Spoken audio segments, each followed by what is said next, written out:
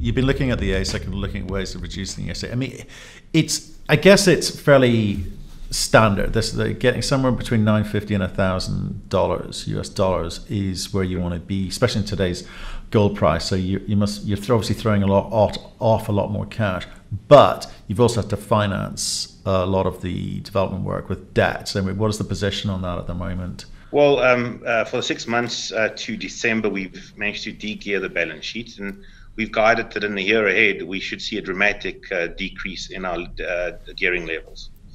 That's a product of the pillar now being coming into production. So we'll be steady state in the pillar in March. It's the product of Elikhulu performing at steady state, and of the operations at Barberton performing. And then certainly what's helping us also is the gold price, both in dollar terms and then even more so in South African rand, which is the currency that we look at. Yeah, okay. So if I may just touch upon this, a lot of mid-cap companies and large companies, they tend to borrow money, plow it back into the ground, and they kind of forget about shareholders. You issued your first dividend for a couple of years recently. What are your plans for keeping that going? Are you going to give back to the long holding shareholders in your company, or is it the plan just to reinvest into the ground? Well, I mean, so if you look at our sort of priorities in terms of how we apply capital, we need to continue to invest in our assets. But in the past, we managed to do so, and then also pay an attractive dividend. Certainly up to quite recently, we were one of the highest yielding gold dividend shares in the world. And that's where we'd like to get back to. And I think the operating environment in terms of the robustness of our assets and the performance, and then also the gold price, should assist us in resuming even more attractive dividends in the future. Clearly, we have still some of the debt that we took on to fund Elikhulu that's still on the balance sheet. But as I said, we anticipate that number in terms of the gearing levels to come down quite dramatically in the year ahead. Any more plans for any more debt? Well, no. I mean, there's no need for us to incur any more debt. Also, if you look at the sort of projects we undertake now, one obviously looks at all of the return metrics, including internal rate of return, MPV, etc. But payback is also very important for us. So, how long does it take us to get our money back? And that's where projects like in Elikhulu is so attractive, where originally we were forecasting a payback of 4 years on $130 odd million. And at this gold price, I actually expect the payback to be sooner. So those are the sort of projects we like to do. But again, it's just trying to understand the thinking of the management team here, because you've got options of paying it back in 4 years or paying it back quicker, paying dividends. You've got the choice of what you do with that money. Okay, so some companies like to be completely debt free as quickly as possible. Others like to maintain some kind of leverage and utilize that spare cash elsewhere to develop and grow the business. I mean, where's your head at? Well, look, I mean, our view is that mining companies should not be overgeared, and they should have a conservative level of debt. And that's really where I think we will end up in the sort of next 6 months or so. It also doesn't make sense for us to have no debt. In our view, it's not efficient from a capital allocation perspective. So, we think that we can repay significant, pretty much sort of all of our debt in the next 12 to 18 months, and then resume dividends. So the one is not at the expense of the other. Okay, so dividends, they're still in the pipeline.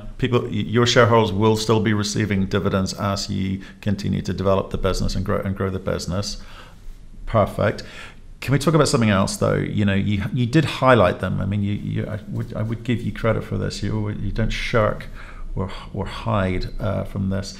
You've talked about a couple of things. There's been some community issues which has affected productivity, and also more recently some power issues. I mean, I know mining is mining and it's tough, but what has gone on there, and will that reoccur?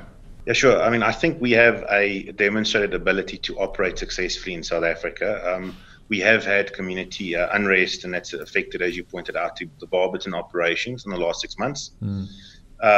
We had very serious power issues with Eskom, our South African power utility, in December. On top of it, we also had probably the wettest December in terms of rainfall that I can recall for the last 20 years. So that also affected operations. So, bottom line is I think one has to plan to have some level of disruption to your operations, and you have to have robust assets that can withstand these sort of issues, and a management team that's proactive and anticipate when they can, and then deal accordingly. So yes, I mean, South Africa gets quite a lot of bad press, I think, in terms of the operating environment, and a lot of it is justified. But then, as you've said, most mining jurisdictions have their issues. No, they do. And like I say, I give you credit for not shirking away from it or ignoring it. But, Eskom, for instance, I mean, what was the issue? Is it going to reoccur? Because I look at, again, information that you provided, their prices have been going up and up, so which affects your margins. But how do you engage with them? How do you have conversations that gives you some sort of certainty about what the future looks like? Sure. Well, Eskom has been more of an issue at our Evander underground business, and fortunately there we have spare capacity. So, we can afford to turn off a mill for a couple of hours if there's what is termed load shedding, so where the grid is overloaded. So, I mean, we do have that capacity. But I think I think also the Eskom situation is not going to become any easier overnight. We will continue to have power shortages in South Africa, probably for at least the next 2 years.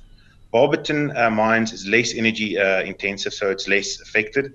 Elikhulu doesn't use a lot of electricity, so that's less affected. But unfortunately, as I've said, at Evander underground, we have some spare capacity. We can afford to reduce our power consumption for a limited period. And recently, the Minister of Mines in South Africa has come out to say that they are in a process now of deregulating these, let's call it private power generation. At Evander, we actually completing a bankable feasibility study into a solar plant that will be able to look after pretty much all of Elikhulu during the daytime. And we expect that we'd be able to, over time, expand that project also. So miners are being creative about finding solutions, and I think over the medium to longer term, we'll get those solutions implemented in a way that actually makes sense for shareholders.